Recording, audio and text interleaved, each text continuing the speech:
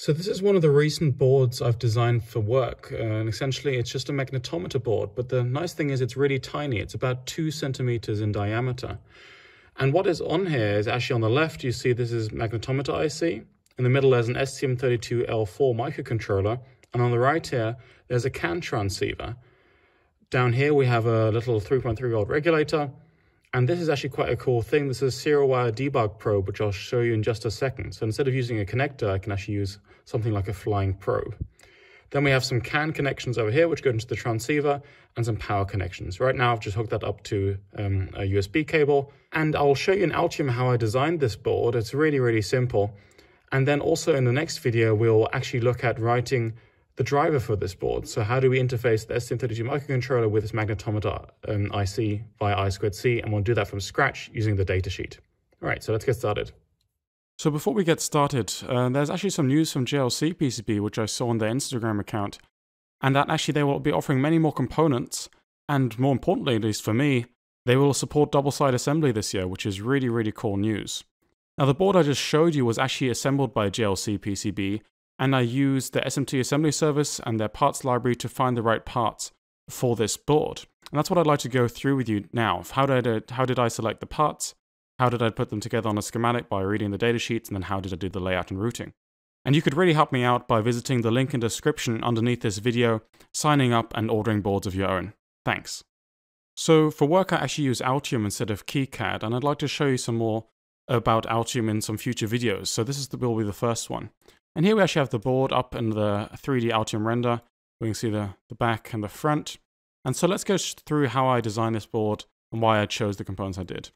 So the main priority of this board was to be as small as possible and compact as possible, to have a CAN interface and just 5 volts power on the input. So right here at the bottom we have ground and 5 volts, and then we have the CAN differential pair. Going into the CAN transceiver over here, we have an STM32 microcontroller in there, interfacing with a magnetometer sensor over there, and this is interfacing via I2C. The STM32 processor actually doesn't do very much processing. It could, of course, but essentially it puts everything on the CAN bus. Interestingly, I also put in this serial wire debug, essentially probe connect, and this is from Tag Connect it's called, and I'll show you the company website in just a second. But essentially this means I don't always have to solder on my own serial wire debug connectors. It saves space, cost, and we can program these boards really quickly on the fly. Lastly, we also have this really small 3.3 volt regulator, so it's 5 volts in and 3.3 volts out. So let me show you the parts I picked. So starting with this Tag Connect serial wire debug probe, this is actually what I'm putting on all of my boards now instead of connectors. So we have this essentially flying probe which goes onto the board, and this part goes via an adapter into just a typical ST-Link version 2 or version 3. It costs about $34, but it's well worth the money. Regarding sensors, the magnetometer is something I found on the JLCPCB parts library, and this is a pretty basic 3-axis magnetic sensor called the QMC5883L. It's really small, it's I2C, and it has an okay output data rate of about up to 200 Hz. Again, because of the size constraints, I went with a very, very small QFN package STM32 microcontroller, an STM32L4 in this case. So it has enough processing power to actually do some calculations, maybe some calibration of the magnetometer, but essentially it didn't have to be too powerful, it just had to be very small. And it happened that JLC had this in stock for a reasonable price, so I chose that one.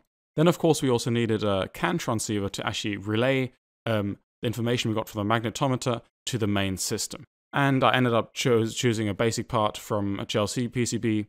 It needed to have a high enough data rate, and this one actually goes up to 5 megabits per second. And the nice thing about this TGA1051, there's a specific version where actually the CAN differential pair is at 5 volts and the I/O is at 3.3 volts. That means it can interface with a standard microcontroller, and that's why I chose this one.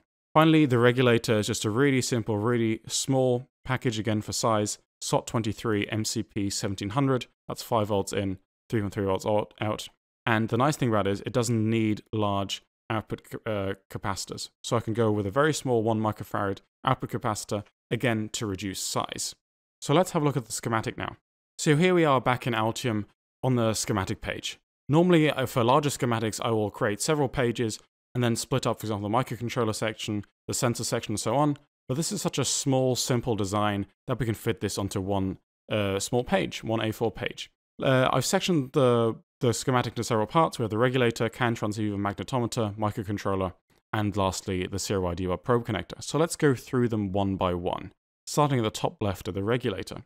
So if I zoom in here, we have essentially 5 volts of input coming in from a pin, and that's going to a ferrite bead into C1, which forms essentially a low-pass filter for really high-frequency interference, so we can filter that out. That goes into our MCP1700 regulator, and as I said before from the datasheet, we essentially only need a 1 microfarad input and output capacitor for this thing to be stable and to perform its job. And that gives us 3.3 volts at the output. Let's just have a look at the microcontroller. That is actually being fed with these 3.3 volts. We can see we have several power pins. Each one of them needs to have a 100 nanofarad decoupling capacitor. And what I like to do is just have a bulk decoupling or bypass capacitor on the board, and typically that'll be something like 10 microfarads. Something near this package, which we'll see later in the routing and layout stage. I'm actually using an internal crystal, so I'm not actually using any sort of high-speed external oscillator or something like that. I'm using the internal crystal. Timing is not particularly important in this case. I'm adding a bit of filtering to the reset line, 100 nanofarad capacitor, and for this STM32 microcontroller, there's typically a pull-up resistor pulling this line high internally. Boot 0 essentially determines the boot mode, so if we want to start up the bootloader or not. In our case, we didn't need that, so I just tied that directly to ground. Usually it's a good practice to put, for example, a 10K resistor to ground in case you do want to change the voltage level of this boot 0 pin, but we always program it via serial wire debug, so we didn't need to do that. Then from the datasheet or using STM32 Cube IDE or Cube MX, we can do the pin out of this device. Now there's actually not much to it. As I said before, the magnetometer is an I2C device, so we need 2 I2C lines, of course SCL, the clock, and the data. And these are being pulled up by pull-up resistors, 2.2 kilo ohms. That's typically what I use for a 3.3 volt rail, and this is sufficient also for fast mode I2C at 400 kilohertz. Now, if you're worried about power consumption or something like that, you can of course make these pull-up resistors higher. The magnetometer, as we'll see later, also has a data-ready output, so every time the magnetometer has new data, the pin will go high and indicate to the STM32 that we should pull some data. We've also connected a CAN transceiver to this device, so we have the CAN RX and TX lines, as well as we can change the CAN silent mode over here. And last but not least, we have the serial wire debug, the data, and the clock pins. And that's pretty much all there is for the microcontroller. And here we have the CAN transceiver. So on the left side, we have all the lines coming from the microcontroller, the receive and transmit line, as well as the silent mode. Then on the right-hand side, we have the CAN differential pair, which actually drives everything to the outside world and receives from the outside world. Now, I've indicated in Altium using this directive that this is actually a differential pair, and this will be important in routing later, and label them respectively, so CAN_P and CAN_N, to indicate to Altium that this is a differential pair. Now, CAN lines, or the CAN bus, especially for longer cable runs, will require a termination resistor across this differential pair, and that should be 120 ohms. Now, as I said before, this CAN transceiver is quite nice because it actually has different voltage levels for the driving side and for the microcontroller interface side. So for the driving side, I'm actually using the filtered 5 volts, and for the interface side, I'm using 3.3 volts. And of course, I have 100 nanofarads decoupling on each of those lines. Then essentially almost the centerpiece of this board, which is the most important chip, the sensor, is this magnetometer here. And this is essentially just taken from the datasheet. So we have the I2C lines, the magnetometer data ready line, various decoupling and bypass capacitors, as well as these extra capacitors down here. Now the reason for those are actually given in the datasheet. So we can actually usually find in a datasheet typical application schematics. So for example, dual supply, but what we have is a single supply schematic here, and you can see they require us to put various external capacitances connected to this magnetometer, and that's exactly what I've done. What I also like to do for I2C devices or any device with an address is actually write that in the schematic, which I've done over here.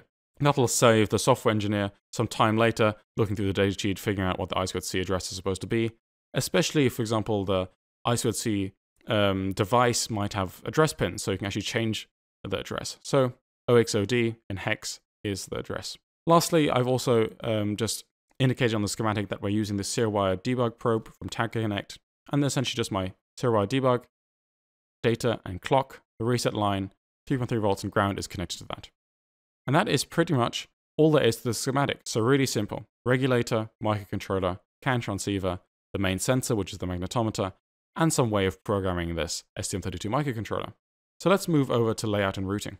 So here we are in the PCB editor, and let's talk about layout and routing. The most important part for this board, as I said before, is that this board is as small as possible. So pretty much 2 centimeters in diameter, and we had some certain mechanical constraints, for example, these notches, the general size of the board, and so on. And I had to fit this board around it. So some routing might not be as optimal if I had the freedom with a larger design, and so on, but I think I've made it fit fairly nicely. So let's have a look at the different parts.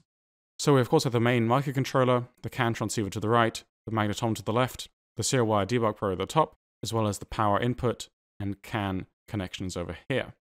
The holes you see there and there are actually the tooling holes for the PCB manufacturer, JLCPCB in this case, just to make sure they can actually assemble this board. Now this board is a 4-layer board. As you can see at the bottom here in Altium, we have a top layer. The first inner layer is dedicated to a ground plane.